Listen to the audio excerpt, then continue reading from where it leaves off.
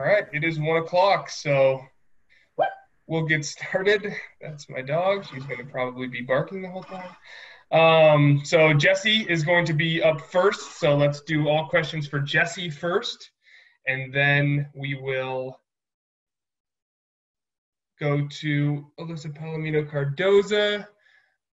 All right, who wants the first question?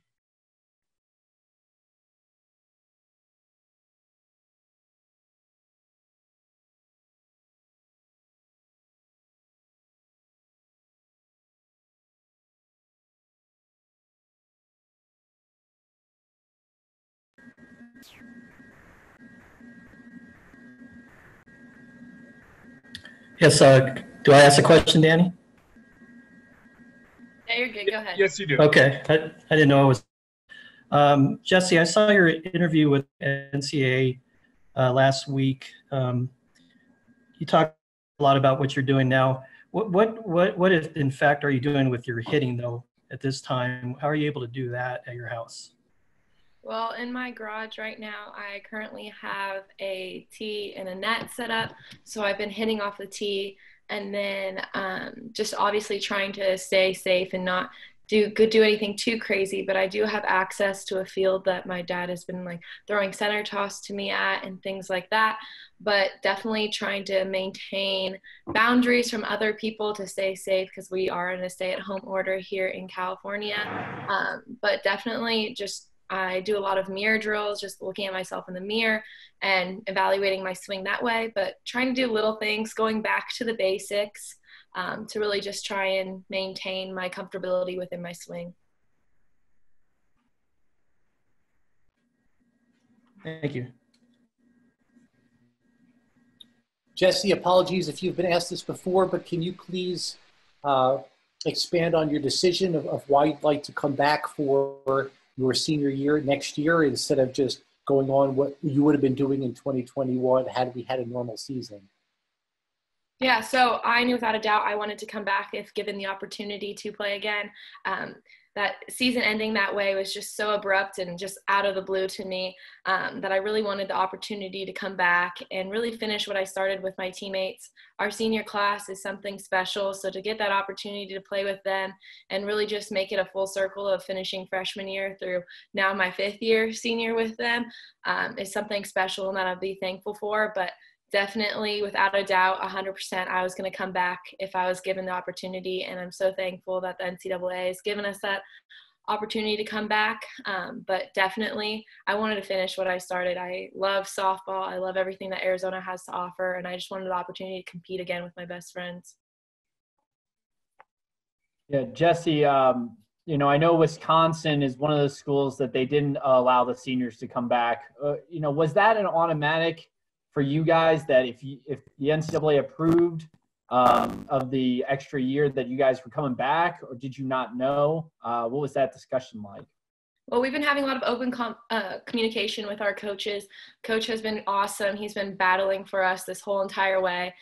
He knew that without a doubt that he was going to try his hardest to get us the opportunity to either choose if we want to come back or not. Coach seemed, from when I talked to him, it seemed like if the NCAA was going to pass it, that Arizona was going to back that 100%. Dave Hickey has been with us the whole way, our athletic director, really fighting for us. So I didn't even think it was even a shadow of a doubt that once NCAA granted it, that I couldn't come back. So when I saw that for Wisconsin, I was really feeling for him. That's not something you want to go through, especially when you found out that NCAA guaranteed it, but then that school that you've played for so long tells you no. That's really hard. So I know those people involved with that school and the students are going to have to make tough decisions if they want to transfer and continue on to play, or if that's just kind of it. But I definitely feel for them. I'm so thankful that Dave Hickey has been fighting for us along with all of our coaches. But yeah, it's going to be some tough decisions for those Wisconsin players and what they're going to do moving forward. Jesse, if things get back to normal, let's say by June, what are your plans this summer? What are you going to be doing heading into the fall? Yeah, I mean, everything seems like such a big question mark right now. Definitely, I would want to go back to Arizona and train there and work on with their facilities. But right now I'm just kind of at home doing whatever I can to stay in shape. My sister's here, so I've been working out with her and doing that type of stuff. But I would love to go back to Arizona. I mean, I only packed a week worth of clothes, so I'm here in California with very limited clothing, and I don't have my car. My car is still in Tucson. Um, so I definitely will be making the trip back to Tucson. I can stay there over summer if I want to.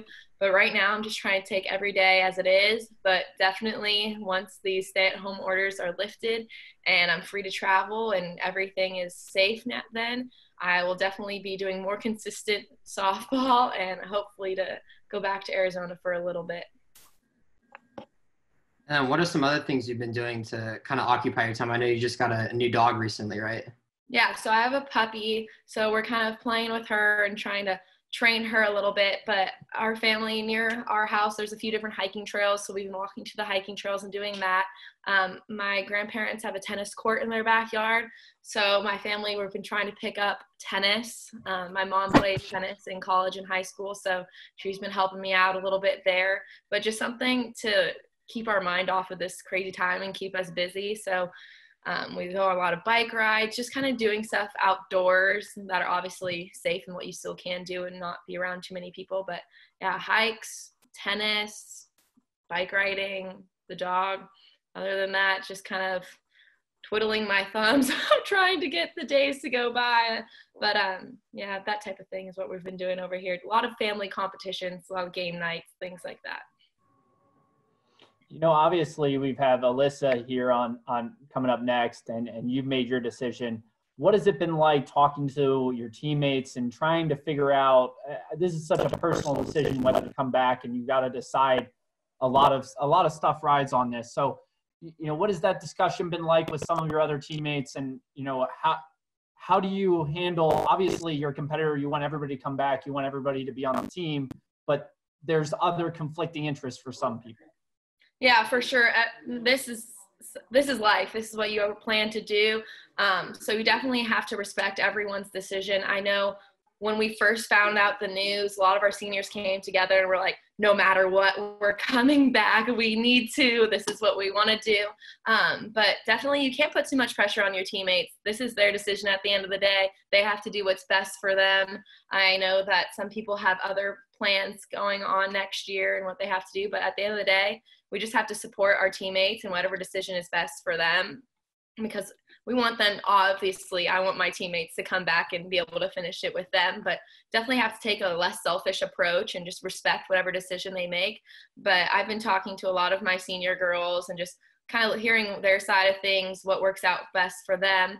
But I'm hoping everyone will be able to come back and that I'll be able to finish it with my senior group. But definitely just have to respect everyone's decision at this time and not really put too much pressure on them, because there are a lot of question marks moving forward still.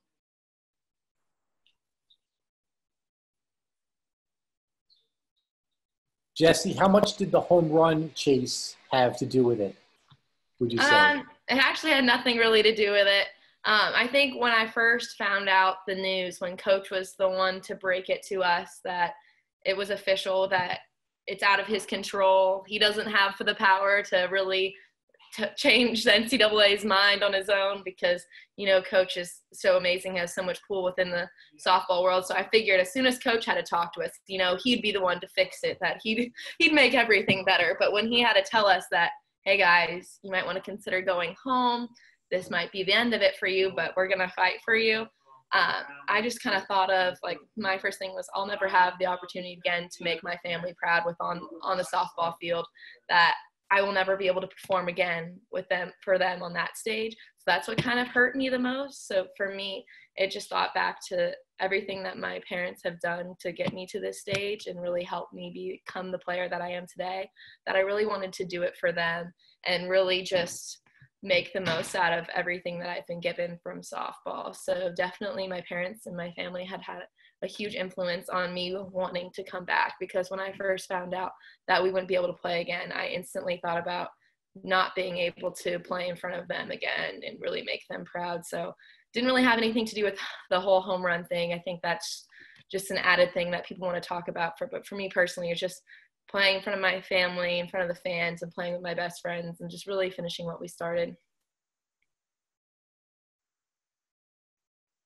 With some of the seniors back and maybe all of them, and then the players that you're adding, what do you see as the upside of this team next season?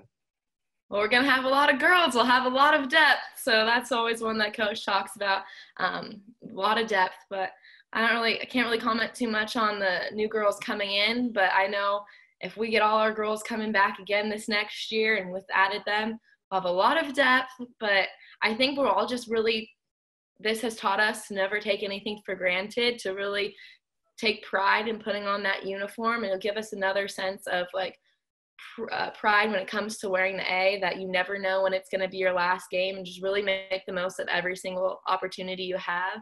But yeah, I mean, I want everyone to come back. I think our team is going to be lights out if it comes next year.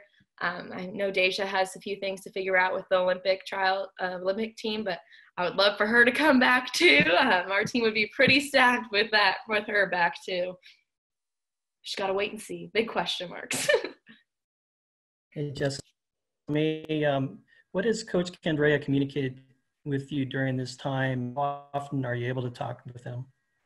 Oh, Coach is super easy to get a hold of. I'll just text him up and say, hey, Coach, can you call me? And he calls me right away. So we've had a few team Zoom meetings where he's just kind of got us together to kind of hang out and talk as a team. But Coach is super easy to talk to. You can call him whenever. He's always in your corner. So I actually talked to him before this. So he's really easy to get a hold of. But I know he is super busy, but he always makes it us a priority and really tries to get a hold of us to see how we are doing. But I know Coach is doing everything he possibly can. He says he's been on Zoom meetings all day, every day since this has gone down. But I know he's fighting for us and wants us all to get back on the field together soon. You mentioned earlier about the roster size being so big. Do you kind of see that as like a good thing or like a bad thing, to have that, like a locker room full of, 30, 40 girls instead of like a smaller roster like that? How do you think you're going to be able to kind of balance that and the chemistry, I guess, with that many people? Yeah, well, it definitely is going to be different. That's if we have, as everyone comes back with 27 or something girls, that will definitely be the biggest team I've ever played for. But just got to take it as a blessing. We all are in this together at this point. I think it'll bring back a bigger sense of pride that, hey, some of these girls that I never thought I was going to play with, I get the opportunity to play with again, things like that. But at the end of the day, all schools are going to be in the same boat. I watched an interview with Beth Trina, the LSU coach. She said she's going to have 33 girls on the team, so that'll even be bigger than ours. So this is just what college softball and college sports are going to be like for spring sports. There's going to be big rosters. You're going to have to find a way to really build that chemistry with that many girls. But on the end of the day, I think everyone's just going to be so thankful that we have the opportunity to play again, that all of that is just going to be outside factors that you'll work on. But definitely that's just going to be what college softball is, big rosters. And what do you think of Alyssa? I mean, she's had 2 ACL tears and now she's had a season cut short by a pandemic. What do you think about her resiliency? Oh my goodness. I think 1 ACL tear is enough to break you down, but to have 2, definitely, I was actually talking to my dad about this today. I was like, the one good thing about this is that poor Alyssa has the time to heal her knees, because that girl was broken down. But no, Alyssa is such a hard worker, and I know that she's going to do everything with her power to come back on the field, but she's definitely putting a lot of time in that college uniform. That's a lot of school she's doing, but she's making the most of it. And without her on the team, I don't think we'd be complete. So I'm so happy. She's going to make whatever decision she's going to make, but obviously I think she's coming back. But definitely it just shows how resilient you are and the power of this game and just wanting to play and do that for her family and her teammates too. But definitely 1 ACL tear is enough to break anyone down, but she's overcome so many humps, and I know that she's just going to work even harder. But definitely this will be some good rest time for her knees, because she's getting old in age, so needs to rest up. Anything else for Jessie? All right, we'll move on to Alyssa Palomino Cardoza. So anyone, Ryan, go ahead. I mean, what have you kind of learned now throughout your career? I mean, 2 ACL tears and now a season cut short by a pandemic. What have you learned from the journey that you've had with Arizona softball? I think like Jesse said, don't take anything for granted. It goes by super fast, and I never thought I'd have a fifth year, let alone a chance for a sixth year. So definitely just, soak up every moment of it, learn everything you can. I've learned so much being in an Arizona uniform, and I wouldn't trade this experience for the world. I know I meant to be here, so I'm just taking it day by day. Yeah, Alyssa, Ryan mentioned kind of, your knee injuries and how you kind of fought through that. How do you prepare for a sixth year, knowing the toll that might take on your knees, and what goes into that? Definitely time off for sure. My knees always has just been a roller coaster throughout these 5 years. So the time off has been awesome. I've been doing a lot of rehab stuff at home, a lot of stuff that will continue to strengthen it. So just continuing to do that to know what I can handle and what I can't handle. So just knowing how to say yes and no to my body is definitely something I've learned. So just taking that step by step and knowing that it will get stronger and I can get it to where I want it to be. So I remember last year saying that your teammates called you grandma. You were there. Now you're another year. Is it going to be great grandma, or just talk about your impact on younger players? Yeah, they've already started calling me great grandma, and I've already made a joke about it. But I'm excited, and like Jesse said, I get to play with a class I didn't think I was going to play with, and I have a relationship with some of them. I'm friends with them even before all this happened, so it'll be cool to get to experience a season with them and being a great grandma.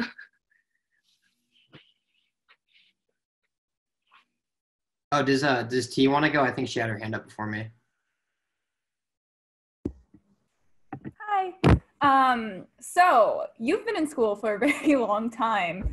Do you have any more undergraduate classes that you're going to take? Or are you going to be going to grad school? Are you taking like a fifth major or something? Or yeah, so I had already double majored, and I have decided to, instead of starting grad school, I'll be just adding a minor in sports management. So I put off graduation until next year. Yep. Oh, and then I guess was your decision to come back another year as easy as it was for Jessie? I know she said that she wanted to come back instantly. Did you have any, second thoughts about it, or were you just instantly about ready for that 6th year? Yeah, it was an instant yes. And a lot of people have asked, well, why, considering your body? And, I've talked to other people who are in my position with knee injuries, and it is hard. There's a lot of pain and mental stuff that goes into it, but I started something in an Arizona uniform, and I want to finish it the way I want to. Playing 4 years and finishing 4 years is the goal. And in a heartbeat, it was easy to say yes because, I want to finish out with this team in this class and see what this team can do. Jesse talked about Coach Candrea and what it's like to have a coach who's fighting for your extra year. Can you talk about that? Can you talk about, how reassuring it was knowing that he was going to put whatever he could into getting you guys that extra year? Yeah, he treats us like we're his own kids, and we know that he would lay his life down for us. We know that he would do absolutely any for us, just like we were his own. So it's always reassuring to know that he has our backs no matter what. I know Kate and Coach I and Timo are the same way. They let us know as well, like they all four were going to fight for us no matter what. So I think having a coaching staff like that, being led by Coach is something that, it's been a great experience, and, we love having him as our leader and having them along as well. Any other questions? Oh, Jacob, go ahead. What are some things you have been doing to kind of stay in shape and keep yourself occupied, I guess? Yeah, I've been doing a lot of, knee exercises for my knee, a lot of body weight stuff. I started running Don't know why I did that, but I've been running, and me and my siblings play over the line. So, we're just having some fun, playing outside and being kids. Yeah, kind of jumping off of Coach Candrea, what was your relationship like with athletic director Hickey? And, did you guys know much about him? What was what was he like through the process? He's been amazing. He sends us updates weekly, through like our Arizona email, and we know he has our best interest at heart. Whenever we walk around McHale or he would come to the field, he always knew who we were and always said hi, so I think he just wanted us to be able to go out on a note that we wanted to go out on, and he wants us to be able to have the season we deserve. He's been awesome in this process and has been completely supportive of what we want to do. Any other questions for either APC or Jesse Harper? All right, well, thank you everybody for, oh no, Ryan. Ryan's going to ask the last question, it appears. Well, I was just going to ask, was there a point where you maybe thought your career was over? And if so, what was it like when NCAA voted to grant spring athletes an extra year? Yeah, like Jesse said, it was all a big question mark, a lot of unknowns, a lot of things that would have gone into everyone getting another year or whatever it was. I think they're in the beginning, when everything first came out, was the roughest. We didn't know what was going on. We thought, oh, this is the end. But I think just sticking together is what helped a lot. Being able to talk to our teammates and talk to our coaches, and knew that whatever the NCAA decided, even if they decided not to, we knew that we had a coaching staff and a school and a university that was going to help us fight for that year. So I think as things progressed, we kind of, came together and said, okay, whatever happens, like, we're going to fight and we're going to play again. So I think we kind of just hung on to each other and had that support system. Anything else for either one of the seniors? Just no hands raised. Okay. All right. Thank you guys. Thank you. Staying Thank you. safe.